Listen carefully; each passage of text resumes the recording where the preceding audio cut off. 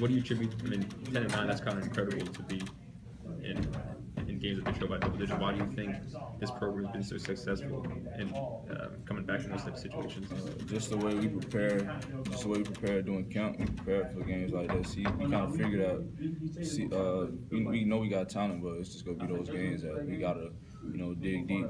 That's definitely not the position that we want to be in, but we put ourselves in that position. Not like busted coverage. It's not playing up that standard, so we had to fight back.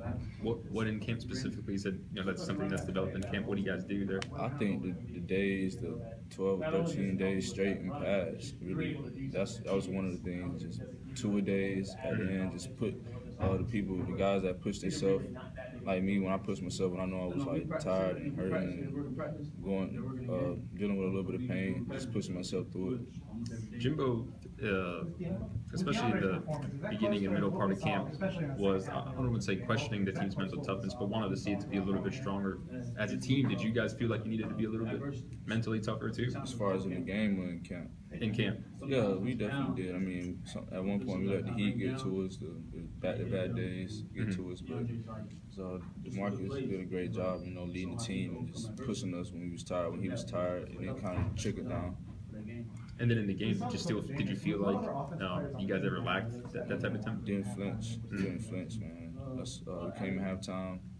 Coach Fisher jumped on the people he needed jumped on. I was one of the ones he jumped on. I picked my game up.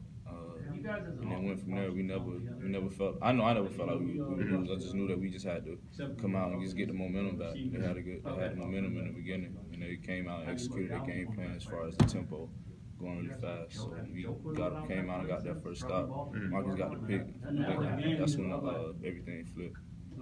There's something to be said. A lot of teams, every team will say, they never feel like they're out of a game. They can always come back. But I mean, you guys, it. You can look back at that example or other examples and say we came back from 3 touchdowns down. Is there something good about having that in the back of your mind? I think it's a bad thing. What Coach Fisher said today, it's a curse. We're talented and we know that we go fight to the end. We just gotta not put ourselves in those positions. We made it a lot harder than the game was supposed to be.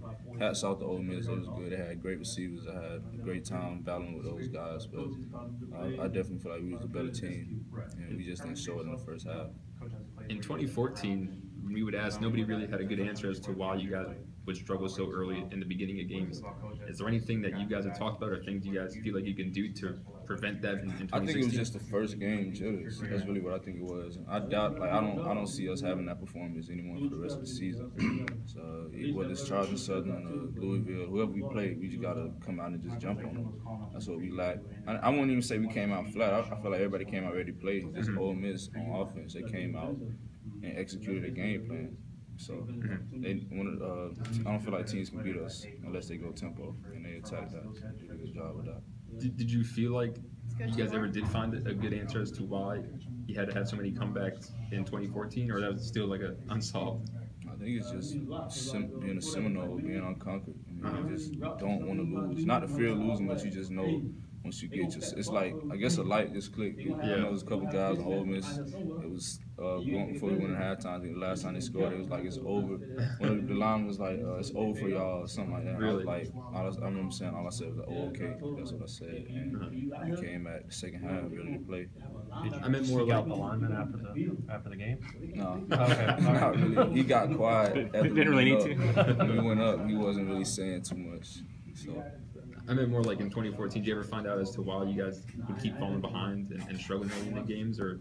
Oh, just the way we start our practice. We start our practice slow. I mean, it's just like, again, Coach Fisher said all the time. We just really got to take heed of what he say and just really take it serious. When we start practice off slow and then pick it up after the break, I mean, that's kind of how the game goes. It's like we start off the first half slow, and then after halftime we pick it up. Did Marcus and Tavares, did they have you mentioned pregame jitters? Were those two guys that maybe kind of had to get settled in a little bit? Yeah, they did. Even me, I had a little jitters. I mean, they kind of showed. I busted the covers probably out the first or second play of the game. And that definitely wasn't my best game. I mean, I think I played horrible. But those two guys, they growed up a lot that game. I mean, Tavares, he gave a couple touchdowns early. And I know me and Derwin, we stayed on, like, bro, we believe in you. Like, you can play, you a baller. Just go out and make the next play. And that's one thing we try to stress. A lot is just moving on to the next play, and he made up for it. for you, I mean, you have a year of experience. So like if you have a slow start, you can at least draw back. For those guys, I mean, were they kind of freaking out when things didn't go well early? Or? T-Town, he did kind of go in a hole a little bit, but that's kind of just his personality because he's so hard on himself. And I'm kind of the same way, but I had to grow out of that, and that's what he had to do. So when I say they growed up a lot, him and Marcus that game, I mean, they growed up. I'm just ready to see how the strides that they made over the course of the season, how much better they'll get. You see those guys jumping up and down after these interceptions, man. Even Derwin too when he had his. You know, what's that like for you, man? I was tired, so I couldn't even really get to celebrate. But I was excited on the inside. But yeah, man, we worked so hard. We worked very hard as a secondary and as a defensive unit. I'm always excited to see them guys make plays. What do you think goes into those jitters at the beginning of games? Is it just you just haven't hit yet, or is it? I just like I said, first game of the season, prime time. Not really nervous for the moment, but just not really knowing what to expect. We have prepared for so many different things, and then they come out and empty, and we haven't had to adjust to it. So the halftime adjustments was big, but just big moments, and I feel like we stepped up and made the plays we needed to, and that's what we do here. A few more. Talk about guys like Marcus and T-Time growing up, but what was it like to see them kind of take that leap in addition to guys like DeAndre and Ricky, and kind of see like these young guys who are first-year starters kind of coming into their own? Yeah, there's no age on being a leader or being a starter or being a contributor. Those guys came to play. You know, they, like I said, my guys, they kind of started off slow, but then they eventually settled into the game. That's what it took for them, and they balled out. They had a great game. I mean, is it hard or easy to kind of, I guess, get to that point on this team? Because it seems like with so many established guys, it'd be normal to kind of wait your turn. But is there kind of an open invitation of it doesn't matter if you're a freshman or senior, step up when you can? Yeah, my spot definitely not safe. I feel like, just like I say all the time, my spot not safe. If Vontae go challenge me every day, they'll come out and compete and work hard to keep my spot. I mean, and it's like that all across the board, whether it's at safety, DN, you got guys like Brian Burns is really good, Pugh's really good, and like I said, there's no age on really being a baller. What's that like when Lavante's coming after your spot like that, man? I know he could be a little pesky. Yeah, I mean he's a competitor. That's what it's about. Though. It's about competition. Competition brings the best out of me, out of him, out of everybody. And I'm gonna do my job as a senior to get him prepared. I mean, we work together. I don't feel like it's like a selfish thing, man. It's the best players go play, and I need that. I need that push. He's a great player. He's gonna be a great player. Gonna make a lot of plays here, and I'm excited to just watch him develop.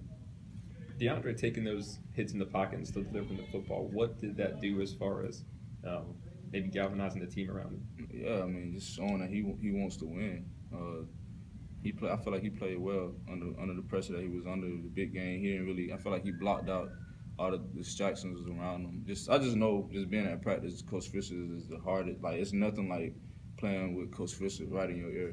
So I know the moment wasn't too big for him. He did a great job for us. I'm just looking forward to every game. Do you see those type of catches from Dalvin in practice? You know, the 100-yard games and stuff like that. Yeah, I mean, he prepares harder than anyone. He prepares harder than a lot of people I know. He works his butt off every day. Kind of practice every day. He's a team player and a leader. So there's no surprise for the way he performs on the field. Marquez, how do you go into a game against a team that you know is probably not going to throw very much as a DB? I'm used to that, kind of.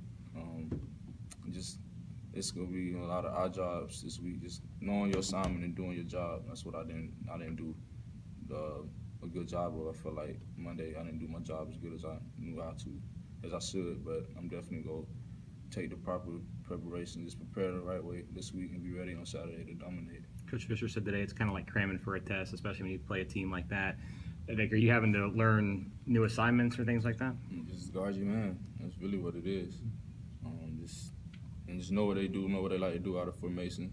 And I'm gonna go home and study the film like I always do. Probably be up late studying the film, try to get a beat, try to get a key on who they try to go to, and like when they try to take their shot. So I mean, Charlotte Southern is a really good team, and they in Division I AA. They're a great team, so they go come in and challenge us. And this like their Super Bowl, so they go come in ready to play.